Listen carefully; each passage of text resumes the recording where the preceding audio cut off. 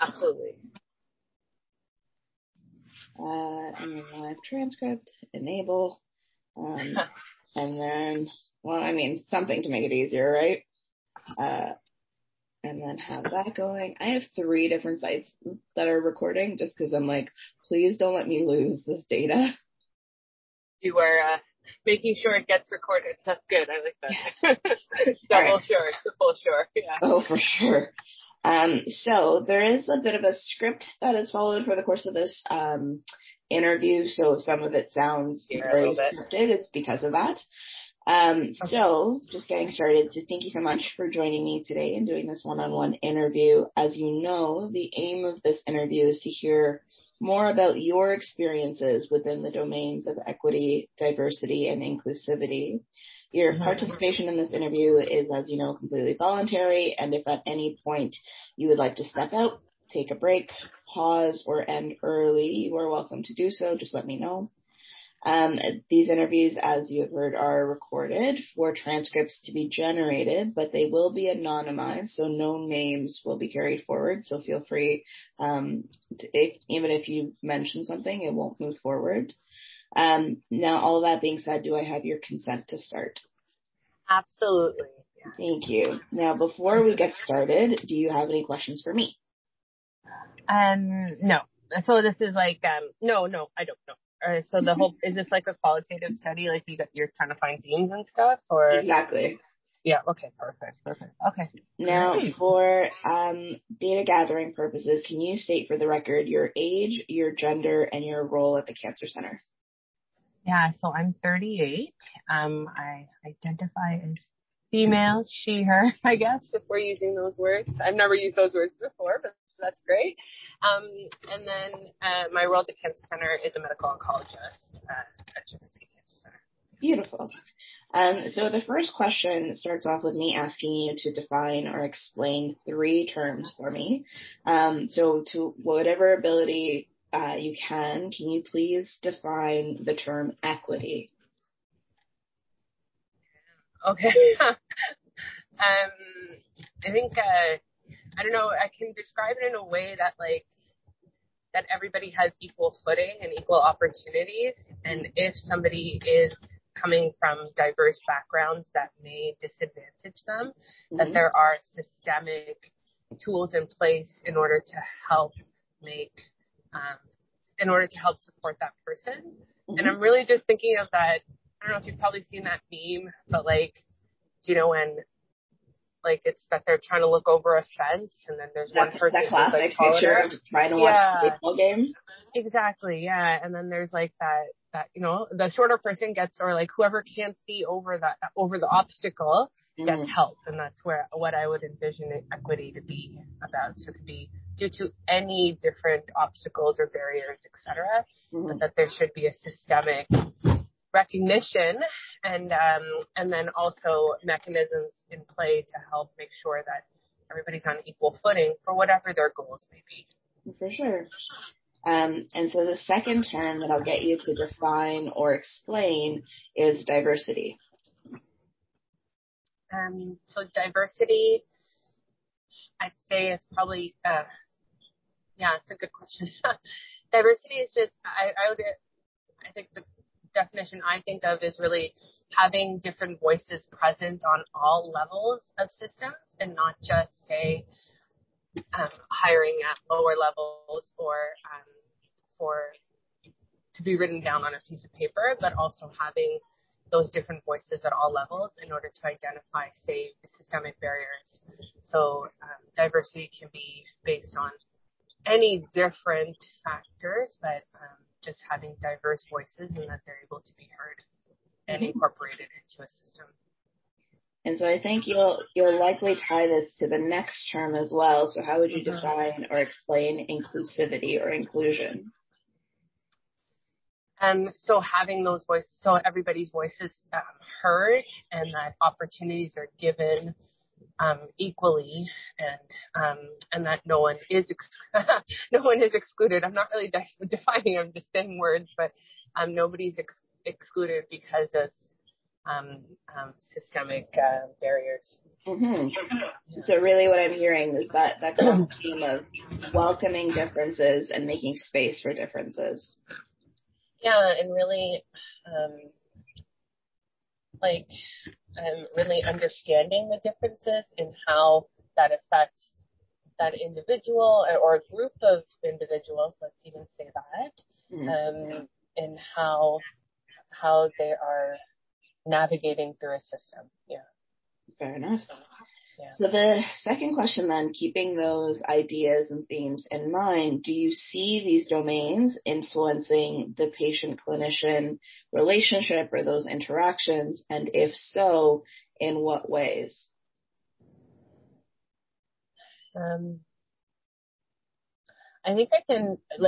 think beginning with equity, I think we definitely see that, especially when we're talking about socioeconomic equity and then access to, say, care or tests, let's say.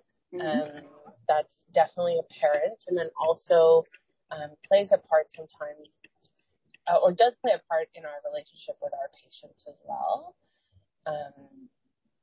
Whether there is that inherent bias sometimes when we do see a patient versus what we're able to offer them, and then the inequity in their care as well, related to their socioeconomic status and differences. And also, racial inclusivity or equity or diversity as well. I think sometimes definitely I can say for myself, I can make assumptions as well, and there can be this implicit bias that I can recognize sometimes, and it's correcting myself and recognizing that, and then also from the patient standpoint as well, there can be this bias. Being a younger female physician of color, there can be some biases there, and I've seen that definitely in some interactions with patients as well, given what they ask for, what the way they interact with you versus someone else. I think that also plays a part. So you brought up a couple of things that I'd like to explore a little bit further. So you mentioned that there can be bias on the part of providers going into, an encounter. What sorts of biases implicitly or explicitly do you find yourself falling into sometimes? Sometimes it can be,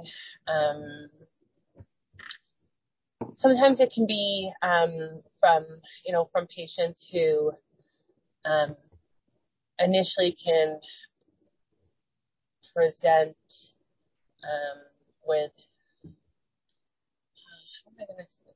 I'm trying to think about, sometimes it can be from different patients from different demographics, and how they're interacting, the first interactions themselves. And then I can find myself being biased that, they just don't want to get treatment. And then I stop and reflect a little bit more, want to learn a bit more about, well, no, it's not that they don't want treatment. It's that there's other things that are going on, mental health or the lack of social supports. And it can be even as also not as simple, but also it can just be that there's a financial concern there.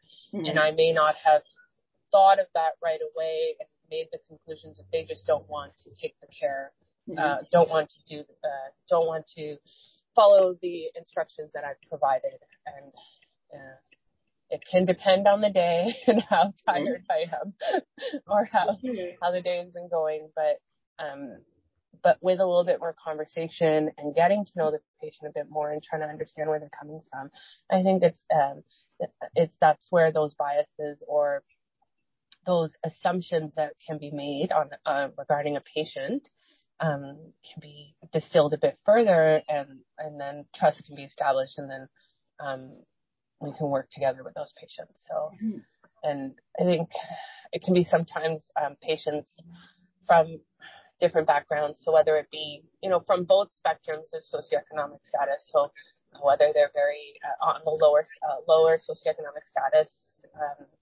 scale versus higher socioeconomic status scale. Like, I think it falls in both those extremes, and then just understanding where they're coming from. Yeah. And then I know that you mentioned the converse side of it, like the other side of the coin, where patients may make presumptions or biases against or for you as a provider based on what they see. Have you seen that like come to the front in terms of being able to actually navigate that relationship? Yeah, I think that when I was speaking about that, the one patient encounter that I thought of was like, a middle-aged man, very gruff, very bit like tall, and just a presence. And then his interactions with me versus a male resident were very, very different. Like, he would be very like, no, I'm not doing that. Do you know what you're talking about? And like question the recommendations that I would be making, versus with say if I had a learner that went in prior to me and it was a male, the interactions would have gone a bit more smoother, and he really only going in afterwards with the resident, he would only really speak to the resident himself. So which was challenging, especially because it was young in it was early on in my career as staff. And I had never really encountered a patient like that, but so that was, I guess, against, but with time as well, I think it was just establishing trust, and then maybe listening to his worries, or like, and then explaining some of his concern, like listening to his concerns as well, and then establishing trust through just good practice and trying to ignore all the other stuff, I guess. But that's challenging for sure, right? Like knowing that there is an inherent antagonism or distrust going into a room. Absolutely, and I want, like, I think there could have been a lot of different layers to that interaction. Like, obviously that people are scared versus don't want to be there, and then of course the other parts of like what you're bringing to that interaction as well, like young female of color, maybe they just can't relate to that. So so that sort of has been happening as well, as I've taken over a practice for another retired oncologist who is older, is like is well known in the field, is a male, is white, and I don't know whether it is because I'm so maybe visually different to him. Some patients, and some patients do feel that they are not 100% comfortable with me, and they've told me like, oh, this is new for me, and it's a new team, and I don't feel totally comfortable about this, which I think may have happened anyways, no matter who the provider is, but whether those other things also play a factor.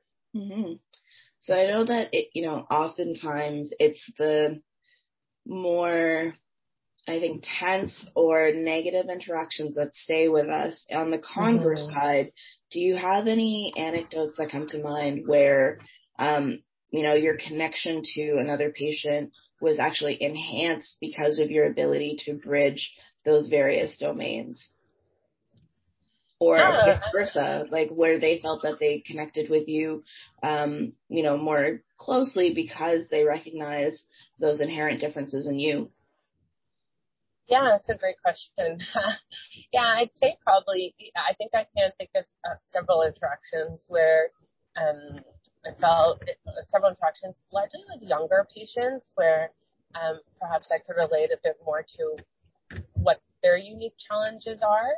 And I'm specifically talking about like young women with breast cancer, which largely my experiences, and so talking about, say, fertility preservation, or if they already had young kids, and talking a little bit about how things are going at home, and like how are the kids doing, and then relating to that specific stage in life. And say one particular patient I met while she was pregnant in her third trimester, and there were some appointments where we actually just talked about I just said, like, how are things going? She was very, very anxious, a lot of health-related anxiety, and that really clouded some of, or like influenced our interactions and what she felt was going on and her worries about recurrence. And by approaching, say, that, and then the other stressors in her life, including a young child and a newborn at home, and talking about that stage and like that these challenges are normal, I think that helped with our whole interaction and relationship moving forward and establishing trust and then relatability as well.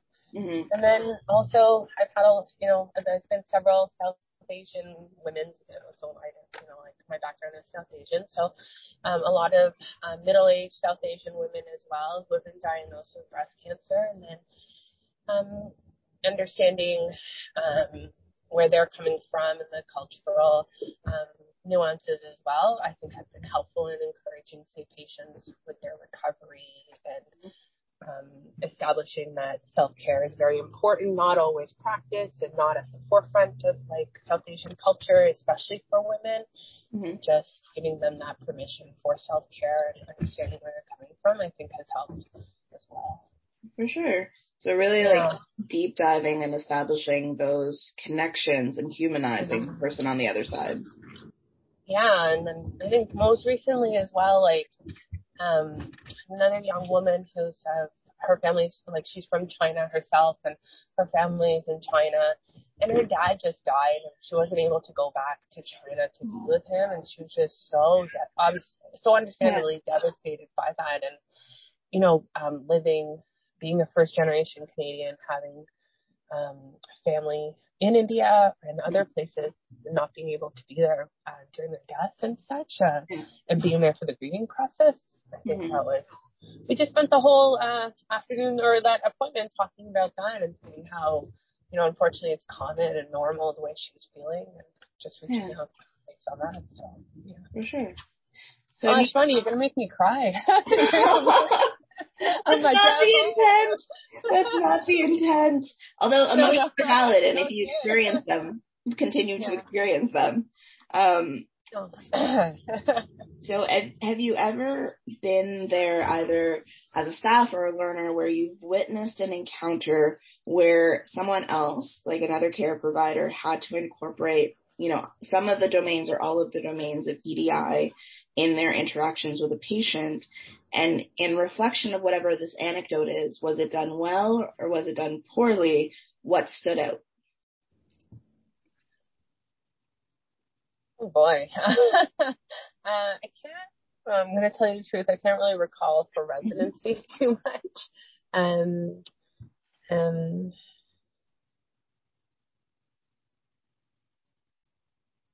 Yeah, I think, no, as a resident, I think definitely they're just seeing whether it was explicitly the three domains that we're talking about, whether it was done on purpose about that, or whether it was just being empathetic and understanding to another individual that you may not entirely relate to in their experience and such, but just that empathy and compassion, and then listening to them and asking the questions, what's important to you, was, I think, maybe a great question that helps incorporate and understand where our patient is coming from, and to help them feel included and not make assumptions about what they want and what's important to them, based solely on like where they live and what they look like and where they're coming from. So I think I saw that quite a bit with my preceptors in fellowship,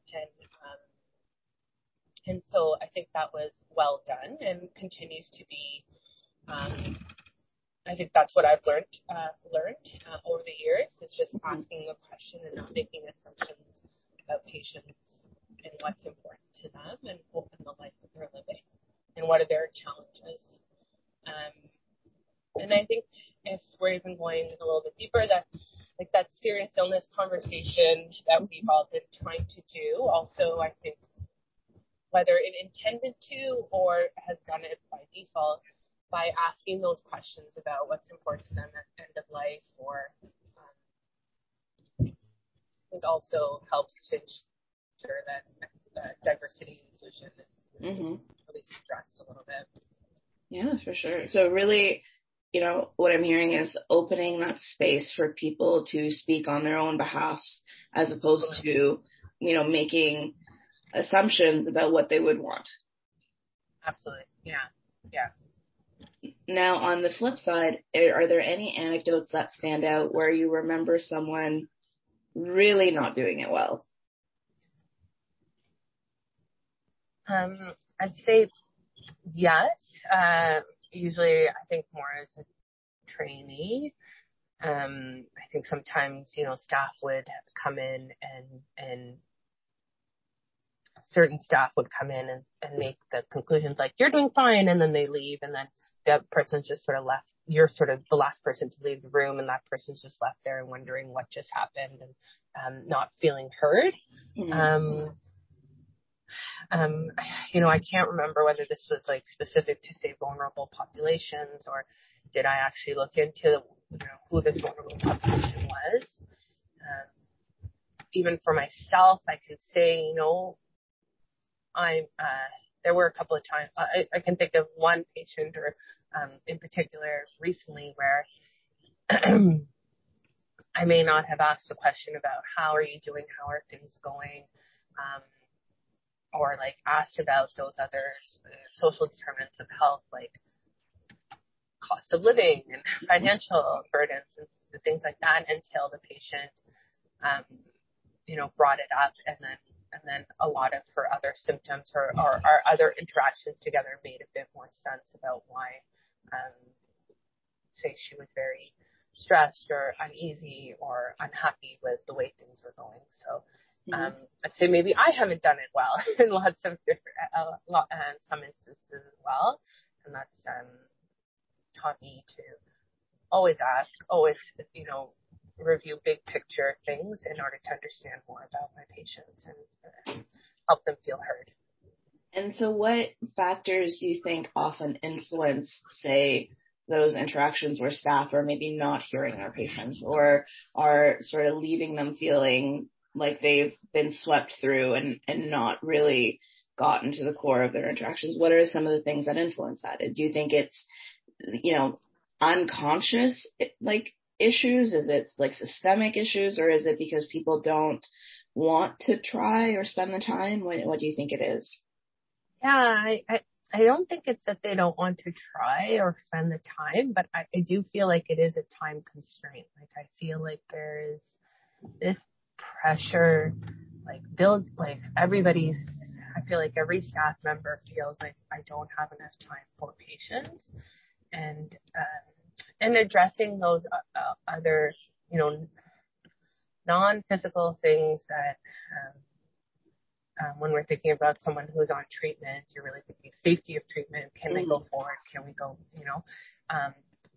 and addressing the other parts of their life and whether they're feeling heard and whether there are those other other parts of their lives that are influencing how treatment is going,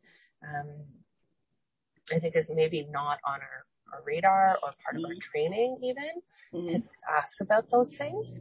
And then the other part is, I think it's just time, to tell you the truth. And I think everybody would love to have that 360 approach and really think about what's going on in a patient's life and trying to help them as much as possible. And then other parts, other part is, and I was just discussing this with another physician, is that there's a real sense of burnout where, like, hearing about taking that time and, counseling or even being that sounding board for patients to hear about their challenges and what they're going through. I think that sort of capacity, maybe, like our cup is full, our glass is full, and adding more on is challenging. So that sort of empathy may be low at times because of burnout, to tell you the truth. So, sure. So transitioning slightly from that point to the next question, which is, thinking back to, you clearly have mentioned a lot of times where bridging that gap or reaching out and asking those questions was really important to your clinical encounters. In reflection, have you ever received any formal or informal training in EDI as it relates to your role presently in oncology? And if not there, at any point in your training? No, I can't say I have. I don't know. Shivani, have you? Like, maybe you can tell me if you have. We've done the same training program. I should jog my memory about whether. No, I can't say I have had any specific training. Mm-hmm. I'd have to say when I was training, EDI wasn't it wasn't in the forefront or in the focus. It's only been recently. I can only say, there are some webinars and things like that on different educational groups that I'm part of that trying to do those webinars on my own time is where I've been trying to bone up on this topic. So I would love to just be better trained on this. So I don't feel like I'm so I feel like I'm helping patients and doing the right thing and not disenfranchising anybody or silencing anybody. Most recently, Camo, I think, did a great talk on EDI and vulnerable patients, which was really helpful. And so I'd say that was really the one talk I've been to of late. So I think it is. I think you've identified probably that there is a deficiency in training. Like we all say EDI, but it's a big topic, and like how to approach it and how do you incorporate it in your practice it hasn't been translated or moved forward, or I haven't figured it out yet where the training is. So you mentioned that you've sought out these opportunities yourself, going to a conference, attending a seminar, listening to talks. Were you told that you needed to do this, or this was self-driven? It's self-driven. And when I say, I sought out webinars, it was like signed up and then didn't have the time to do it. Or like it was at like clinic time, or it was in the evening and it was totally not going to happen. So, because of time constraints. So, I can't say so I haven't, been told. Correction. There was one, the women's symposium, at McMaster. There was, I think Bindi had, our department, education department head, did say that this would be an important thing to go to. And I think she also gave the residents an opportunity to go as well on the time off. I happened to attend it because I wasn't in clinic, and then, that's essentially it. Yeah. And so when knowing that these are things that you seek out, like what motivates you to even want to attend? Like the desire to want to attend, where does that come from? I think because the desire comes from being a person who, is in the minority, and my own viewpoints or own experiences. I've experienced where people have made assumptions about me and assumed that I want X, Y, and Z, or don't want X, Y, and Z, and mainly on a professional level. And knowing that I come from a background where, I've been very privileged, knowing that, again, let's say women, because I largely, my patient population is women can not, a lot of times their health concerns are not heard, and that people are so diverse and have such diverse needs and need to be included in this system, and then the system is disenfranchising and not helping so many people because it wasn't designed to. So I think that's where being part of the system, that's where the desire is to help make a change little by little, I guess. Yeah. Has that process of wanting to learn and wanting to grow ever been uncomfortable or ever been something that you shied away from because it was, uncomfortable or unpleasant or hard? No, I think I can, it's not great to always think, like sometimes it's when you are thinking of patient interactions and you felt, like that could have gone better, and then reflecting on your own role in that patient interaction, that can be difficult, and like how to correct it and how to make sure that you learn from those interactions can be difficult. But I think through medical training, I think that self-reflection is always ingrained in us, and especially at MAC, there's a lot of self-reflection. So I don't think that's I don't think I shy away from that. But again, having the time to build and improve is challenging. Yeah.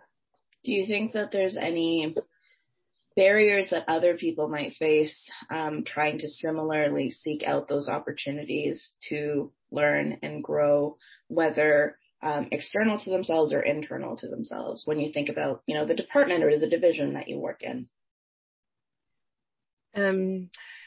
Yes, I do. I think barriers, time again. I think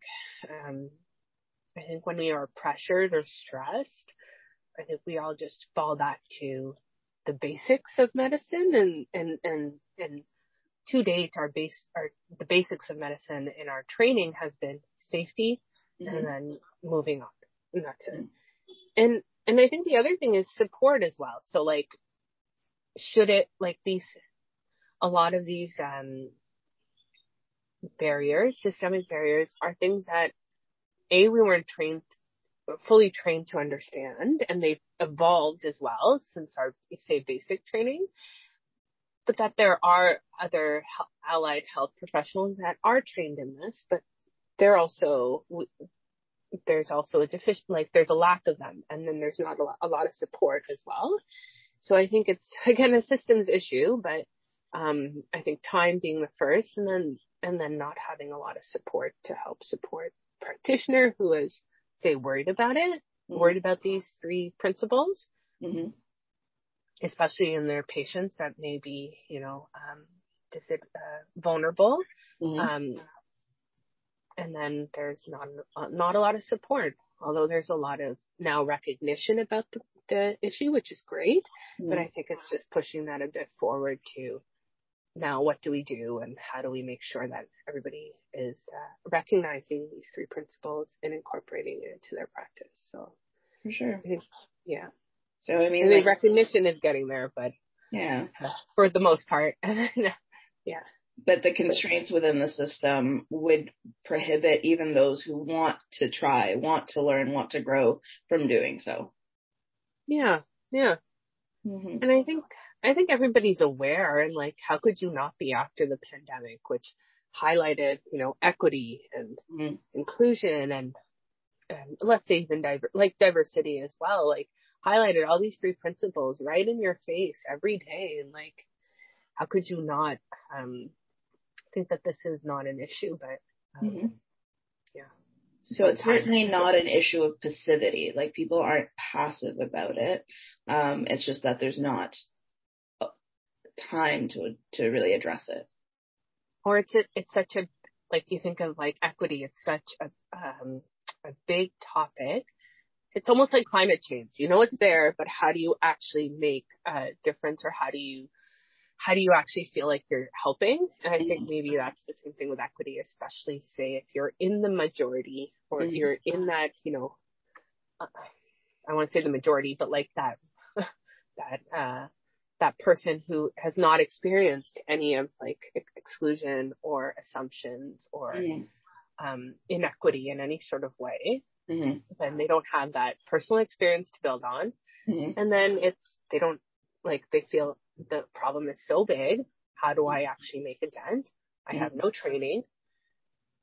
And then I also have no time to figure it out. So it's like, and I have a very little support. So yeah, So the problem is so big. How can any one individual make a difference? Yeah. And I think like people are trying, and people are, like, when you see, let's just even basic thing for like, say, gender equity, Mm-hmm. you do see, division heads and say male as on these talks at these women's symposiums. That's huge that they're trying and wanting to understand the problem that is present, and what their department, like probably half or more their department is experiencing, and the unique challenges that they may have. Mm-hmm. But I can't say everybody has the time or has taken those steps. So. Right. So when you think about your own comfort within these domains, would you say that this is something that you're very uncomfortable with, comfortable with, and, in reflection, are there particular skill sets that you want to continue to work on, or specific skill sets that you're like, oh, this is an area of weakness for me? Yeah, I'd say probably areas of weakness for me is probably the socioeconomic inequities that our patients experience, and and understanding, financial resources and help that's provided, and then also understanding where a patient is coming from, where I could say like, well, just go on OW, and then the patient's like, no, I cannot do that. That is not something I ever want to do. And then understanding where they're coming from, and then, but also knowing that, like, so understanding where they're coming from and what that means is for them, as an example. What do you do well? Huh? What do you do well? What are you proud that you do well? I think I can be empathetic. I think I can open spaces for my patients to feel comfortable to talk about these things. And that's establishing trust and talking with them and giving them the time that they need. And it may not be initially about all the other things that, like, all these other factors. It may initially still first be about how they're feeling based on their diagnosis. But I think with time, I've seen that patients do start to feel more comfortable, and then open up about these other challenges that are ongoing. Yeah. For sure. You have mentioned cases where your interactions with a patient from their side may have been presumptive of you because of who they saw. Have you had any encounters personally as a professional, say within your division or department, where you were affected because another person did not understand or choose to understand your identities or your lived experience? Yes. I think the assumptions that certain people can make about what you want for your career versus your personal life, and assumptions can be made about, especially if you're a mother or a young mother, or say want to start a family, don't want to start a family, or want. So I think I've had those assumptions, various assumptions thrown at me throughout my, fellowship career, etc. And oftentimes it can be a passing remark and that's it, or assumptions about, well, you probably don't want to do this, or assumptions or passing remarks about other colleagues as well, which also tells about the culture in the department, and can be different. Yeah. So I think, yes, I have, but it's largely been related to, motherhood, etc. So yeah, that's largely what I've experienced. Yeah. Can you, if you are comfortable only, explore that a bit further? So in what ways, like, was it paternalistic? Was it inhibitive? How did it really affect your ability to encounter opportunity or your ability to do your job? So I think the example was, assumptions that, oh, you probably don't want to go travel and go to conferences because you have young kids. And when you're at conferences, then people saying, oh, well, who's taking care of the kids? And then so it's this, I'd say, prohibitory, and sort of not making you feel welcomed at places where you want to go to and feel excited about going to. And then it becomes on top of that, this, where you can already feel guilty about going. And then despite what your partner or your family says, and then hearing this, that like, oh, well, I didn't think you'd come, or, oh, I didn't think you could attend, or what are you doing here, or who's taking care of the kids? And then it sort of makes you feel unwelcomed, or that maybe you shouldn't be going because what about my kids and all these things. So like, so that's the one part. So that's been, makes you sort of think about, well, I've already thought about it for myself and I know my family best, but you're making assumptions about my family and what's best for me, knowing nothing about me, and taking no care in actually figuring out what's going on. And so that's the one thing. So that would be the one example. Sorry, go ahead. No, don't go ahead. Yep. No, I want to hear what you have to say. Well, and then I'd say, like, on the other side, there's been some positive interactions where, like, and that's where really having mentors or people who have gone through the same thing as you, where they do sort of tell you this is honestly the way it is. So, like, that whole concept of, like, balancing work and life will never really happen. There'll be days that work is predominant, and there'll be days where you can take that time and work will have to take a back seat, and then you can balance your personal life, whatever that may be. So it doesn't necessarily mean family. It can actually mean some self-care as well, or, friends or other things in your life. Yeah. So, and then also thinking about time as not like quantity, but quality. And I think that was really helpful in the department. So there are definitely people who are super helpful in the department. Yeah. And are there any through lines within the culture of the department or the division that, in that vein of like assumptions or ideas that get carried forward about people who are of a certain gender, who are of a certain, like, say they are parents or not parents? Like, is there any sort of like culture there, or do you think it's just individuals who spoke based on what they presumed your lived experience was? I think there's some assumptions be made if you like about your own culture, and then also your goals. I'm going to say, if you look like other people in the department who are already gone through and think that you will be that exact same person because you are of the same culture, and that assumption that is made about, everybody from that culture is exactly the same. I see. And yeah, so, which can be challenging because you can feel like, I'm not doing what is assumed of me, and I should be able to do those things because that is the expectation, versus understanding that we've all lived very different experiences, and just because you are of the same, like, on paper, cultural background, everybody, everybody's lived experience, despite their culture, is different. And like, we are not cookie cutter of each other. Yeah, absolutely. And I think, like, if I'm even going to think of my own bias, like, I don't know, like, growing up, it was always like the majority culture, which is white, it's all the same. Like, it's just white. But that's, like, also a bias. Like, it's not all the same. It is very, like, obviously it's so diverse, even what a lived experiences from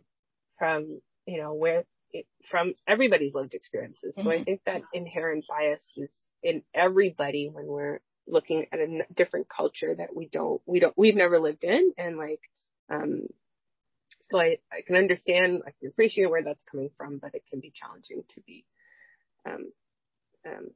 when people are making assumptions about you because you're from a certain culture. Well, because the idea being treat me as an individual, not a replication of the person who already exists. Because, like, just because I am the same gender, the same, ethnic background as someone, or I've trained with them, doesn't mean that I will fulfill the exact same space within the division as them. Yes, absolutely. Yeah. Because it's hard, right? You're like, well, do you care about me for me, or do you care about me because I'm a copy paste of this other person in your eyes? Yeah, and you want to like succession for that person, and then you're like, oh, maybe that would be okay. Maybe I can do those things, or like, do I want to do those things? Like and knowing, like, it's a kind of I don't want to use profanity, but it messes with your mind a little bit. Like, trying to understand who you are and what goals you have. Like, what is being driven by an internal motivation versus what is being driven because you keep being told this message over and over again. Yeah, absolutely. Yeah. That's hard. That's so hard. Yeah, and whether it's being done like purposely, and I think there is a bit of succession planning that they, like, all departments want to think of, versus like, are there just qualities there that are similar that because you never knew what, like, that person was like in their training, and like, and that anyway. So, whether there are some qualities there that make sense because they're about your qualities. So I think that's, that's part of that. Yeah. But I mean, different generations and different, like, viewpoints and different lived experiences as well. So for sure, you're not going to see the world through the same lens as someone who came before you because the world is different. Yeah, totally. Yeah. So sorry, go ahead. Yeah, oh no, I was just gonna say, like my husband is Irish, and he never met someone from my culture before until we, like, met in med school. And there was 3 Canadian girls who were of South Asian background, and it was 3 of us. And he said to me once, he was like, I can't believe how different all 3 of you are. Like, from your background, from the way you approach life, your, like, families, like, you're different. Like, he was just like, you guys are so different. And it's sort of recognizing, like, why would anybody assume that you guys would be the same? Yeah. And I was like, hello. Like one was like South Indian, one was a Smiley, but he was just like, yeah, like, why would people think that you guys are all the same? You aren't. And I'm like, yes, exactly. But it's like that sort of, anyways. I mean, it is sort of that, like, funny through line when I was going through my training where it was just like, oh, like the gaggle of brown girls. And sort of getting mistaken for each other. And you're like, we are vastly different people. Absolutely. Yeah, totally. And that's, like, so amazing, and, like, should be, again, so amazing that there was at least this diversity within, like, a similar background, like, only similar by very little. But that at least people could learn from that as well. Hopefully that they did learn that people are different, even though there's some, different backgrounds. Yeah, for sure. Yeah. All right. So the last question that I have is there anything that we did not cover in this interview that you feel might be relevant to be said, knowing that the purpose of this research is to explore how oncologists learn and understand the domains of EDI? I think there needs to be more training on EDI. I think it needs to be incorporated early. It needs to be, like, if it wasn't incorporated in internal medicine, then starting at PGY4 and really showing how it can influence patient interactions, whether they are able to get their treatment effectively, because and then able to get the benefit of their treatment and then help them live longer and better. And that's really the goal, but understanding that EDI can play a big part in certain patients' lives, like if they're vulnerable, and it's a missing part of why, say, some patients may not do as well as we would hope for them to do. Mm-hmm. And that it could be something that we can work on as well. And how would you see that training incorporated, reflecting on your residency, your fellowship? What would you have wished was included then? Even like even at like a half, like even just starting in half days, even a talk about, different gender identity, and then talking about socioeconomic status, like equity, and how that can affect your patient, and recognizing that, working with social workers, understanding how they help and how they can, and what is available for patients, and how you can use that support, help access that support so you can help your patients, and even just asking the question about the social aspects of a person's life, which doesn't get asked a lot. You're like, I don't know anything about this patient. Like, do they live at home alone? Do they have if they're elderly, are they frail? Do they fall? Those sort of actual questions that are so important. Mm-hmm. So really, exposure is what I'm hearing. Yeah, and then also let's learn about our more vulnerable populations. Let's learn about those populations that don't get their voices aren't heard in the majority, and those patients and those people are still suffering from cancer and come to our cancer center, or don't come to our cancer center because again they feel because they are, say, excluded from our system because of those barriers that we're not recognizing or helping with. Yeah. So the more you see, the more you learn, and the more you normalize, the more, I guess, muscle memory it can become. Yeah. For sure. Yeah. All right. And with that, we're going to wrap up. We're going to start with stopping all the recordings. The joys of duplicate stopping, right?